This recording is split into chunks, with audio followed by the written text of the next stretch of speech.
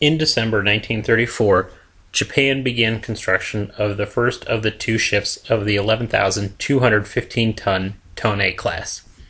Originally, these were slated to be continuations of the Mogami class.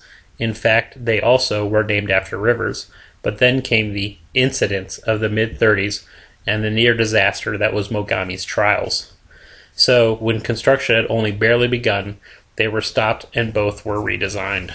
At about the same time, the Navy was adopting a doctrine of using shipborne float planes to scout for the carriers, who could then in turn dedicate all of their aircraft for the strike role. The result of all this was that these two came out as what I would call carrier bodyguards. That is to say, they weren't meant to operate shooting it out with the enemy, but rather to escort the carriers, operating as scouts, and if an enemy got close, to protect them from surface or air attack. As a result of this new role and the lessons learned, they came out pretty different. While some welding was used in Tone, it was totally abandoned in Chikuma. Both used only 8 boilers, as in the second pair of Mogamis. The practice of using the hull as armor was dropped, and side armor was moved inside of the ship's skin rather than being it. While they retained the aircraft deck, the stern, which was one level lower, was given over totally to storing float planes and using rails to move them around. They had no hangar. Main armament was originally meant to be triple 155mm guns, but with the expiration of the treaty, while they were under construction and there being no intention to re-sign, they were finished with the now standard heavy cruiser armament of twin 203mm 50 caliber guns. These were moved to the bow, where they didn't interfere with aircraft operations aft. The number of turrets was reduced from previous ships to save weight. Tone was started December 1st, 1934, and completed November 20th, 1938. Chikuma was started October 1st, 1935, and completed May 20th, 1939. Main armament was 8 203mm 50 caliber guns in 4 twin turrets, all forward of the superstructure, with turret 1 facing forward, turret 2 raised, and turret 3 and 4 facing aft. Secondary armament was 8 5-inch 40 caliber dual-purpose guns in 4 twin shielded mounts, 2 on each side midship. Torpedo armament was 12 tubes in 4 triple 24-inch mounts for the Type 93 long lengths. 2 mounts on each side on the main deck under cutouts in the superstructure below the catapult deck. Propulsion was provided by 8 boilers venting to 2 funnels that trunked together into one. These provided steam to 4 turbines that generated 152,000 horsepower. Each drove one of the ship's 4 propellers for a top speed of 35 knots. They used 1 rudder. Armor was revised from the previous Mogamis. The side armor was 100mm thick aside engineering, increasing to 125mm aside the main gun magazines. This was topped off by the armored deck above engineering and the magazines, which was 30mm thick near the center, increasing to 60mm as it sloped downward to meet the top of the side armor. The upper deck had 19mm of armor. Aircraft was theoretically 8, but usually only 5 were carried. These could be launched from one of 2 catapults on the upper forward catapult deck. Modifications were relatively few. While undergoing repairs in December of 1942, Chikuma was fitted with Type 21 radar, Tone following suit in late February of 1943. After the Battle of the Philippine Sea, Tone was fitted with 2 Type 22 and a Type 13 radar. In mid-November of 1944, Tone's Type 21 radar was replaced with another Type 22. More medium and light anti-aircraft was of course added throughout the war, eventually covering Tone's lower flight deck. Tone and Chikuma escorted the carriers, get used to hearing that, when they launched the attack on Pearl Harbor on December 7, 1941. Later that month, they escorted Soryu and Hiryu as they supported the second invasion of Wake. By the end of the month, they were back in Japan.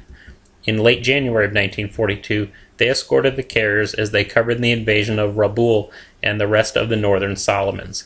In mid-February, they escorted the carriers as they raided the Australian port of Darwin.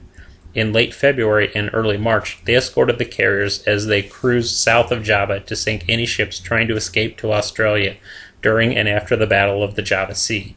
The high point here for them was on the afternoon of March 1st, when they were detached with Hiei and Kirishima to sink the old American destroyer Edsel.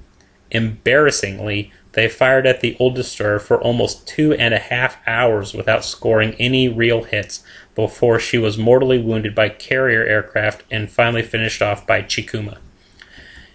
In early April, they escorted the carriers as they raided Sri Lanka, sank the British carrier Hermes and the cruisers Cornwall and Dorsetshire. Afterward, they returned with the carriers to Japan. In early June, they escorted the carriers at the Battle of Midway and were powerless to save them. Afterward, they headed north to try to intercept any American force trying to reinforce the Aleutians, but when nothing happened, they returned to Japan. In late August, they sailed with the carriers from Japan and escorted them at the Battle of the Eastern Solomons. In late October, they escorted the carriers at the Battle of Santa Cruz. During the battle, Chikuma was hit by 3 bombs. Jettisoning her torpedoes saved her from blowing herself up, but she suffered damage to her engine rooms that cut her speed in half and blew holes in her side, causing her to take on a list. After emergency repairs at Truk, she returned to Japan for full repairs that lasted until February of 1943. Meanwhile, during the mid-November naval battles of Guadalcanal, Tone escorted the carrier Junio well north of the action, so took no part in either battle or the bombardment between the two. In mid-February of 1943, Tone returned to Japan for a refit. In late March, both returned to Truk. In mid-May, they sailed north to join the force meant to reinforce the Aleutian island of Attu, but when the island fell before they could get there, the mission became superfluous, so they returned to Japan. In mid-July, they escorted the carriers back to Truk, then covered convoys from Truk to Rabaul and around the northern Solomons. In September and October, they escorted the carriers as they tried to intercept American carriers that launched training raids on First Wake in the Gilberts, then on the Marshalls. Both times they were too late, so returned to Truk. At the end of October, Tone returned to Japan for a refit that lasted until mid-December. Chikuma, meanwhile, stayed at Truk, and following the Battle of Empress Augusta Bay, was part of the cruiser force that sailed to Rabaul to take a second attempt at attacking the American beachhead on Bougainville. She was at Rabaul on November 5th when American carrier planes raided the harbor but didn't suffer any real damage in the raid. Later in the month, she was part of the force that transferred to the Marshalls when the U.S. invaded the Gilberts, but was back at Truk by the end of the month. In mid-December, she returned to Japan for a refit. With Tone's refit completed, she escorted a convoy from Japan to Truk, arriving at the end of December 1943.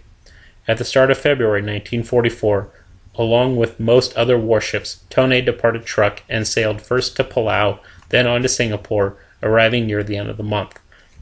At the same time, Chikuma completed a refit at the start of February and ferried supplies from Japan to Singapore, where she was reunited with her sister.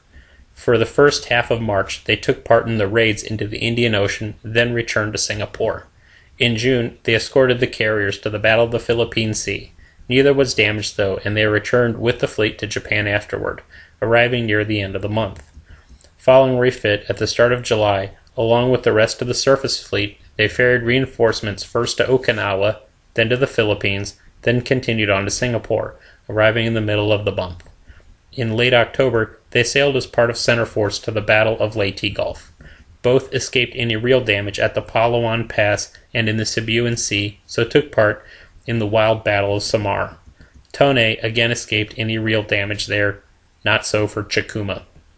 At about 9 a.m., she was hit well aft by an aircraft torpedo that blew off her stern, wrecked her port propellers, and destroyed her rudder. Slowing to 8 knots, down by the stern and unnavigable, at about 11 a.m., she was hit port midship by 2 more aircraft torpedoes that flooded her engine's rooms, leaving her dead in the water, without power, and listing to port. 3 hours later, at 2:15 p.m., she was hit by 3 more aircraft torpedoes port side amidship. That was enough. The crew abandoned ship and she was scuttled, rolling over to port and sinking stern first. After the battle, Tone escaped damage in the Tabla Strait and returned with what was left of the surface fleet to Singapore. In mid-November, she escorted the carrier Junio back to Japan for repairs. While repairs were done by February of 1945, the lack of fuel or air cover meant she was essentially reduced to a floating anti-aircraft platform and training ship at Kure. On July 24, 1945, American carrier aircraft raided the harbor. 3 bombs and several near misses hit her that knocked out Turret 4, most of the boilers, most of her engines, and cracked her hull, resulting in massive flooding. There was very little effort made to save her, and in the afternoon of that same day she settled into the mud, mostly on an even keel. Post-war, her hulk was raised and scrapped.